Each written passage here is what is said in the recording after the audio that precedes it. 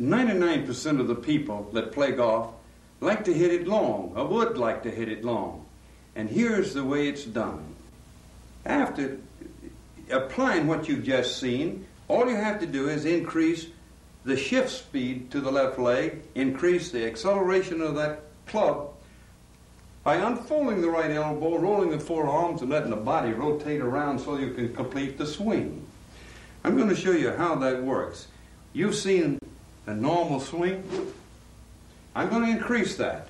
Increase that by shifting my weight fast to the left leg and increasing the club head speed so that I can get it around fast and strong and apply that energy to that golf ball.